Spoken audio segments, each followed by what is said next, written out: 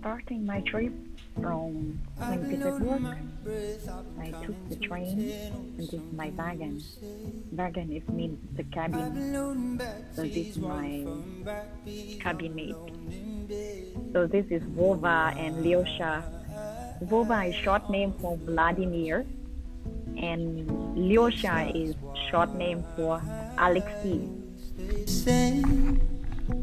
So tell me, leave, I'll pack my bags, get on the... We stop in every city, and this is Anna.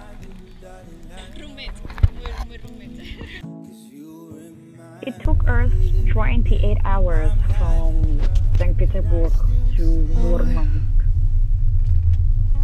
So, morning. My guys here left at 7 o'clock. Here I can show you.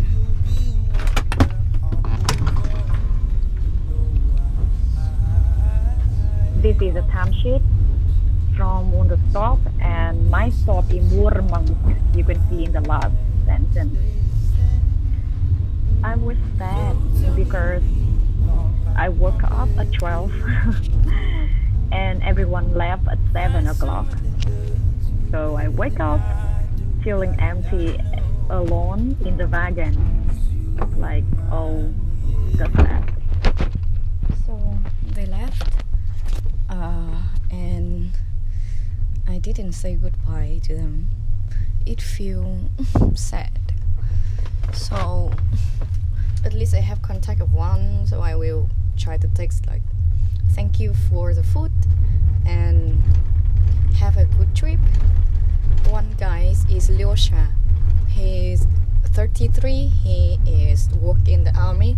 He already has a wife and 2 kids. And this time he will come to this northern to retire and then come back to Moscow and living with the family. 2 another guys just back from Thailand. One is Vova, Vladimir, and the other is Dima.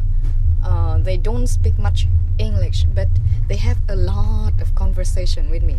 I mean, it is so cute. So I'm quite sad that I sleep here as dad, so I didn't wake up to say goodbye to them. And those guys feed me with every Russian food they have. So this is the berries, and right now I will gonna have breakfast. You can see the fairy tale of Betula country. Okay, I will leave you here, and I'm gonna have this.